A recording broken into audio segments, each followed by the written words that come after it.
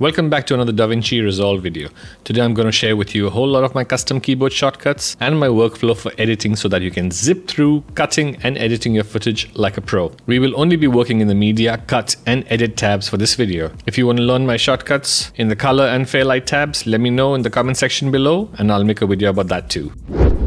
To follow along, you will need my custom keyboard shortcuts. The link is in the description below. Once you click on that, you will land up on my Buy Me a Coffee page, where here in the middle, under Extras, you will see Davinci Resolve keyboard shortcuts. This is available for free. Hit get this, put in your details, just put in 0 over here. Once you've downloaded that file, you need to unzip it using 7-zip or WinZip. On Mac, it does it automatically. Inside, there are 2 files. This is how you can install it, some instructions, and here is the actual keyboard shortcuts. This is what we need.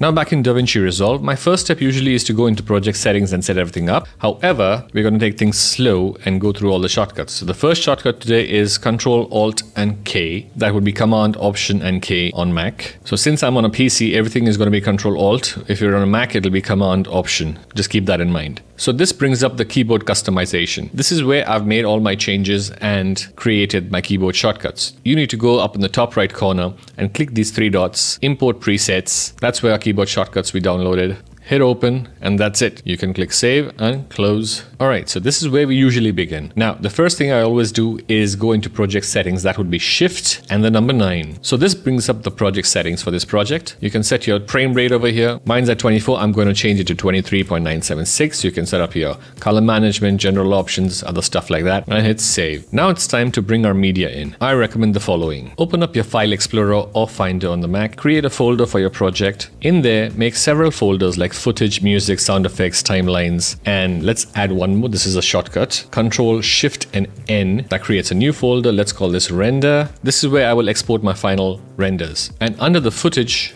is where I have all my cameras and footage. So if it's a drone footage, I would make a drone folder. If the Canon R5, then so on and so forth. Now the reason why I do this, you will understand shortly. Now there are several ways you can import footage into Davinci Resolve. The first being Control I, and you can import your footage from here. The other way is you can browse the media storage over here on the left and then drag your footage down into the media pool down here. The third way is to drag your files from any folder into the media pool down here.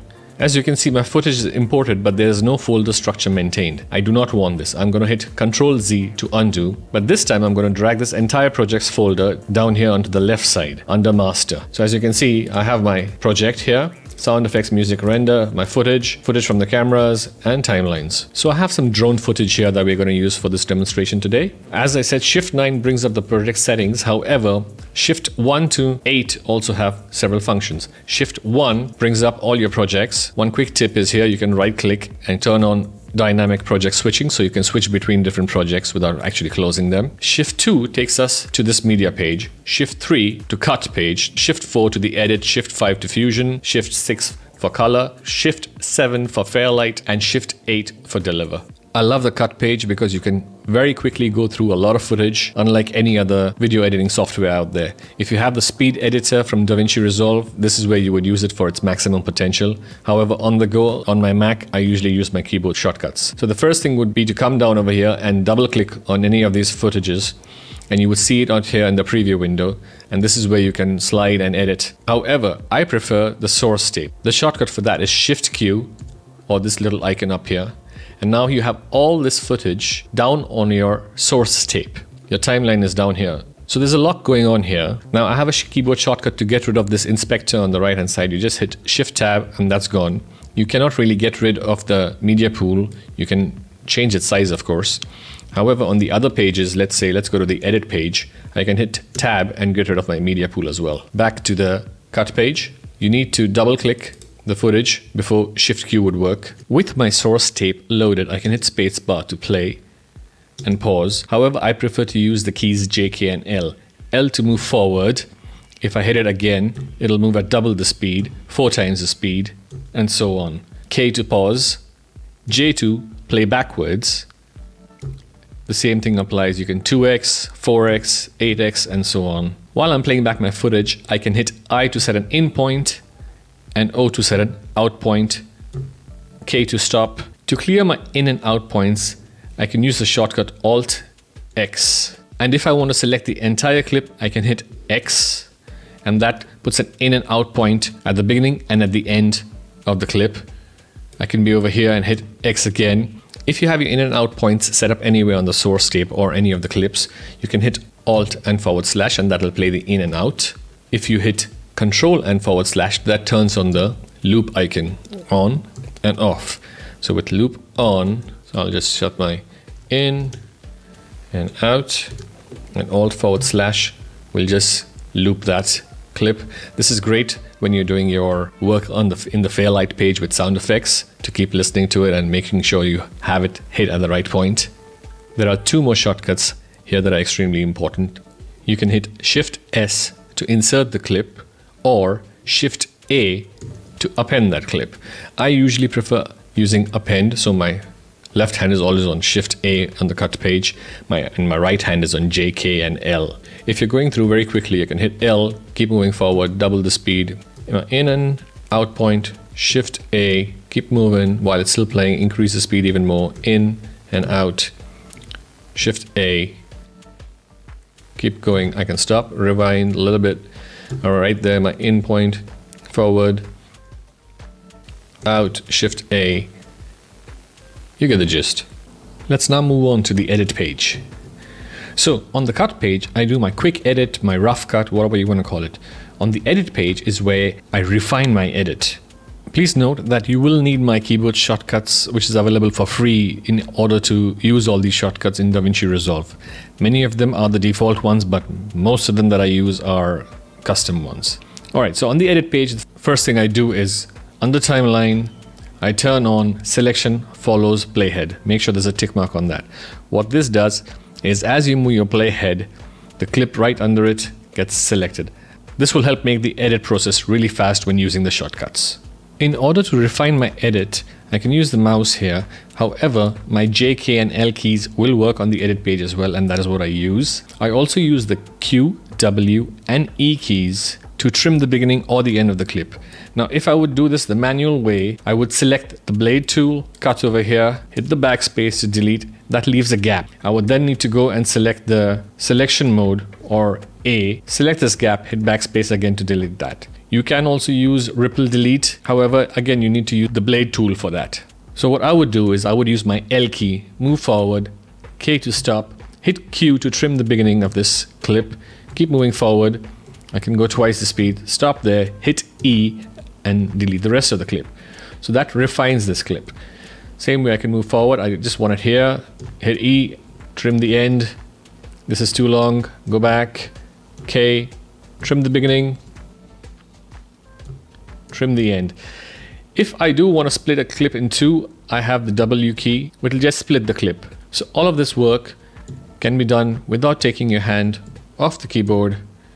I don't even need to stop. I can just keep trimming, split, split again, trim the end, and so on.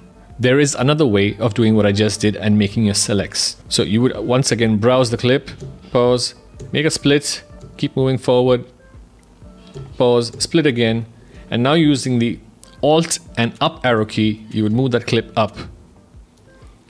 Keep going.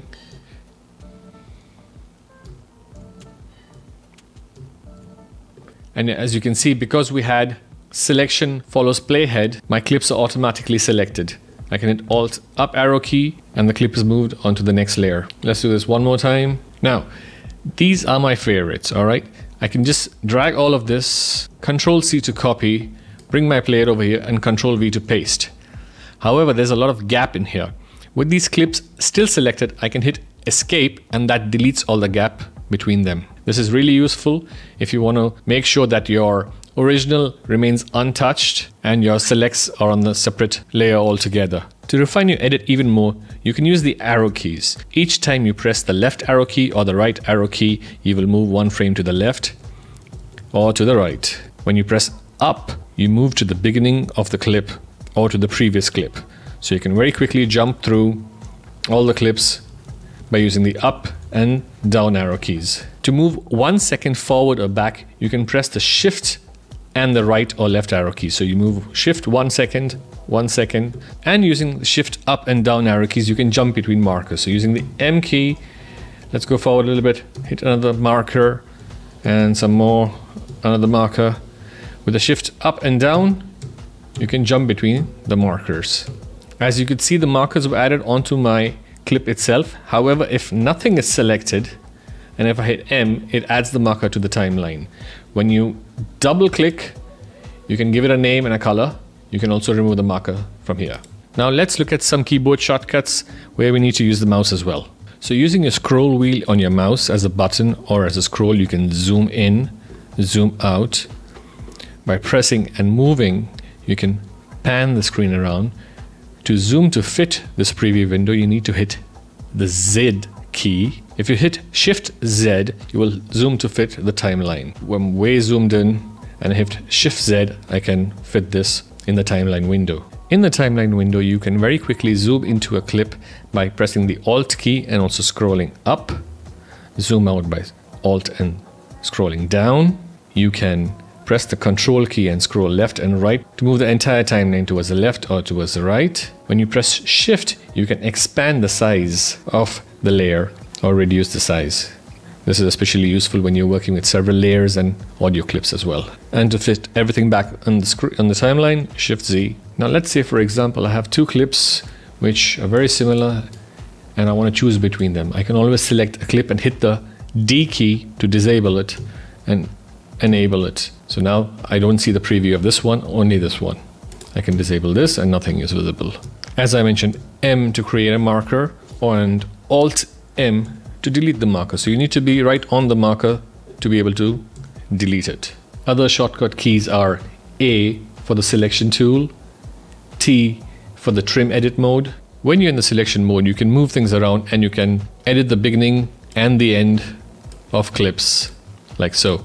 In the trim edit mode, however, you can slip and slide the clips. You can alter the beginning, the length of the clip by altering the beginning and the end of the clip.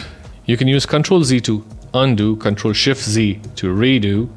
You can also use the tilde key as an undo button, A back into the selection mode. To enable or disable snapping, you can press the N key, so that unchecks this. So when you're moving a playhead or when you're moving clips around, it will not snap. Sometimes that's required. If you're using clips with audio which are linked to each other, then you can edit them separately by unlinking them with this icon here, or by pressing Ctrl Shift and L to turn it on and off. To select everything on the right side of the playhead, you can hit Y and all the clips on the activated layer, so this is important, will be selected. And if you hit Ctrl Y, everything on the left will be selected. All right, now let's look at clip attributes. So everything you see in the inspector on the right over here are basically the attributes. You make any changes, they get recorded on that clip. So let's just say we zoom in onto this clip here and we reposition it. That is recorded. You have keyframes on the right side over here for all of these attributes. So on this clip, we have a zoom and a position applied. I can hit Ctrl C to copy those. I can head over to the next clip, Alt V. This opens the paste attribute dialog and I can choose what I want from here. So let's choose position and zoom. So now those attributes are applied to this clip as well. You can select multiple clips and do the same. As you can see, the position and zoom has been applied. There are times when you want to remove attributes from a clip. You can select a clip or several clips together and you can hit Ctrl Shift and X to remove attributes. You can choose which attributes to remove. In this case, I'll remove all and apply, and those attributes have been removed. So this video is getting pretty long. I will link a video up here where you can see these shortcuts in action. On the edit page, there are still a few more shortcuts left, like the retime curves, keyframing. I will make a separate video about that. Please subscribe and like this video if this has helped you. Go get my free keyboard shortcuts from my Buy Me a Coffee page. And if you found it helpful and would like to buy me a coffee, feel free to do so. Thank you and see you in the next one.